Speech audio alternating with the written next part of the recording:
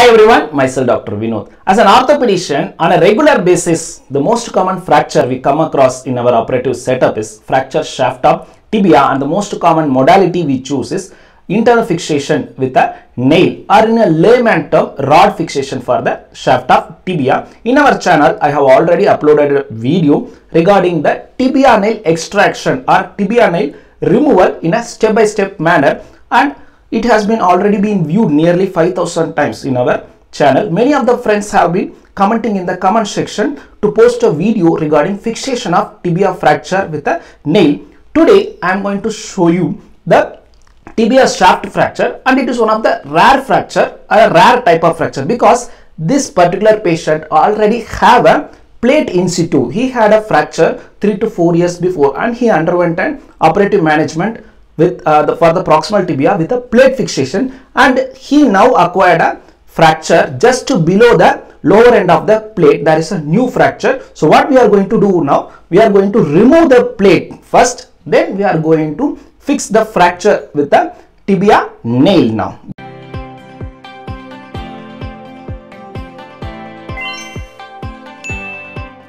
I am marking the incision for the plate removal. The plate was placed more on the anteromedial aspect, so it is easily palpable. I am going to take incision just over the old surgical scar of the plate fixation. Generally, for the nail fixation, we take incision just below the patella, palpating the tibial tuberosity, but since in this is a special case where we are going to remove the plate first, then we are going for plan for nail fixation. So first I am taking the skin incision, and I am going to go layer by layer, dissecting the subcutaneous tissue. Then after that, immediately opening the subcutaneous fascia, I could feel the plate.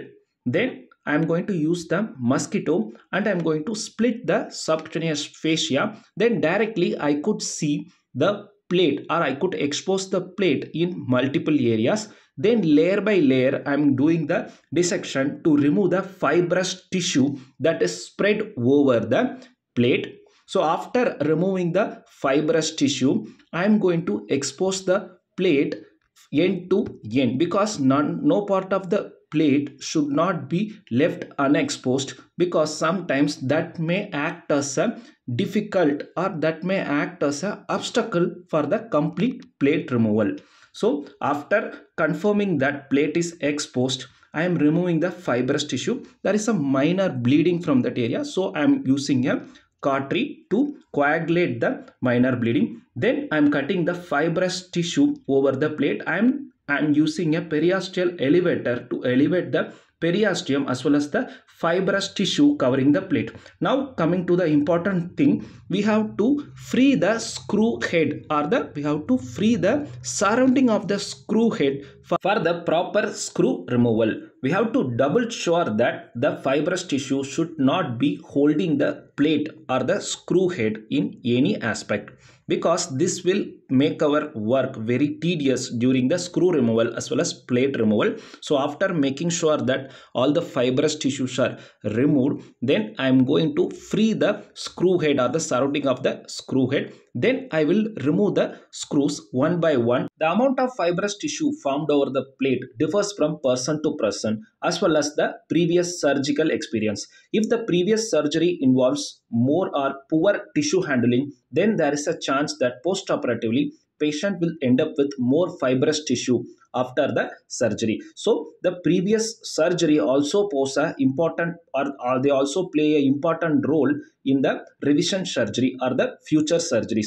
So here there is in the proximal part there are multiple fibrous tissue. So I am exposing the fibrous tissue clearly. Then I am lifting the, I am elevating the fibrous tissue with the periosteal elevator, and I am making sure that all of the fibrous tissue are removed. Then I am removing the screw one by one. So as you can see the motion I am using, the one hand will be holding the screw driver head against the screw head. Then with the other hand I am just doing a rotational or torsional movement to remove the screw. This is the basic thing regarding the screw removal, because if we use two hands for the screw removal with the screwdriver, there is a chance that the screw head may get injured or the screw head may get damaged, and there is also a chance that there will be a breakage of the screw head with the screw or the threads lying within the bone. So this might also be possible if you are not properly using the screw removal mechanism.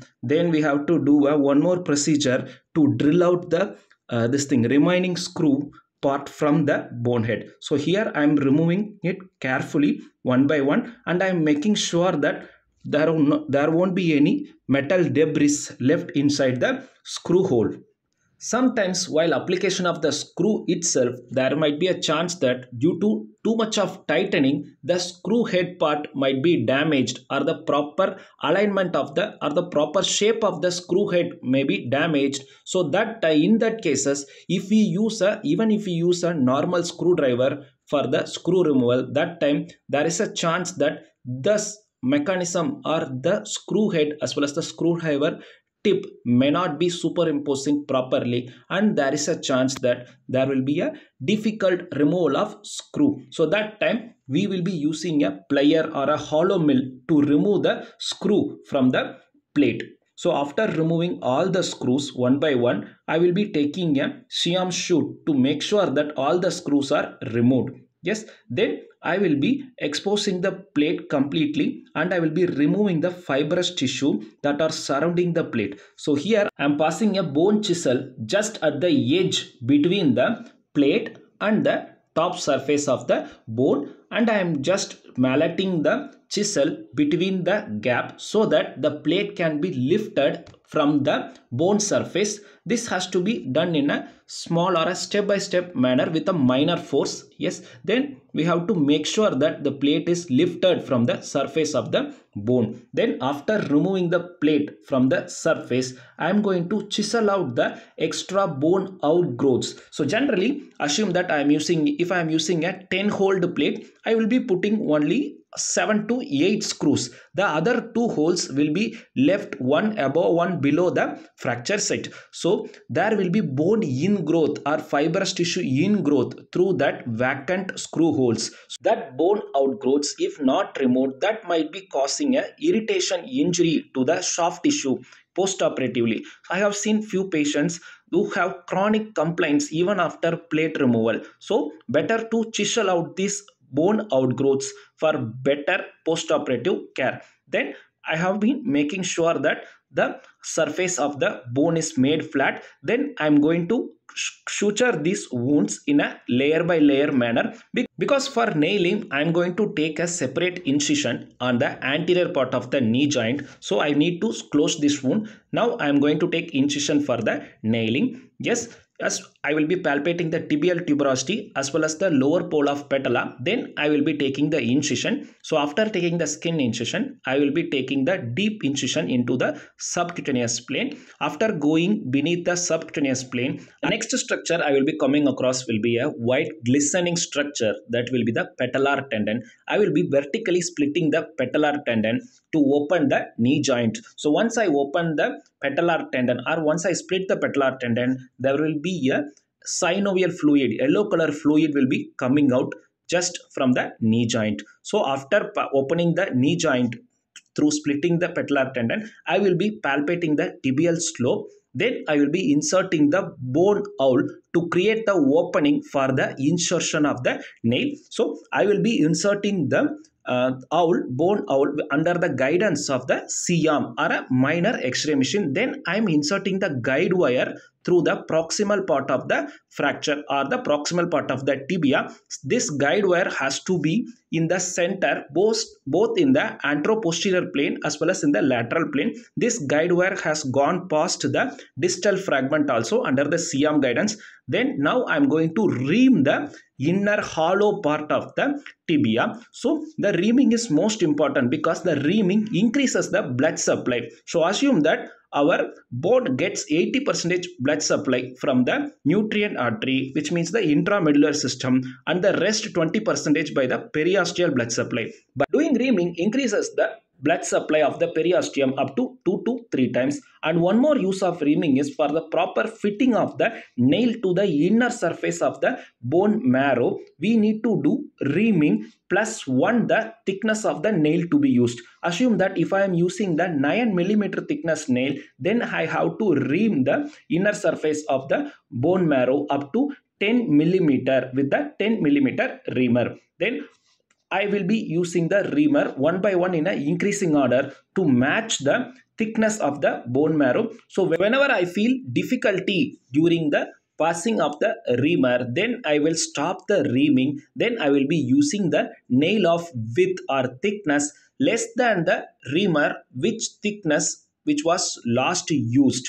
So assume that if the 10 mm reamer passed till the distal fragment freely or with some difficulty, but it had already passed through the distal fragment, then I will be using a 9 millimeter thickness, as well as I will choose the length of the tibia nail based on the length of the tibia for the patient with the help of the X-ray guidance. In this particular patient, I have used till 10 millimeter reamer, so I am going to use a 9 millimeter width nail in this particular patient. The 11 millimeter reamer didn't go, or it went with minor difficulty, so I removed the 11 millimeter reamer. Then I am going to choose the length of the nail based on the patient's length. Then I am inserting the proper sized nail of 9 millimeter width into the medulla of this patient with the help of the guide wire. The thin wire you see is the guide wire. Through its guidance only we are going to insert the tibia nail for this particular patient. The black color part you see is called as a zig, through which the proximal locking screws will be inserted.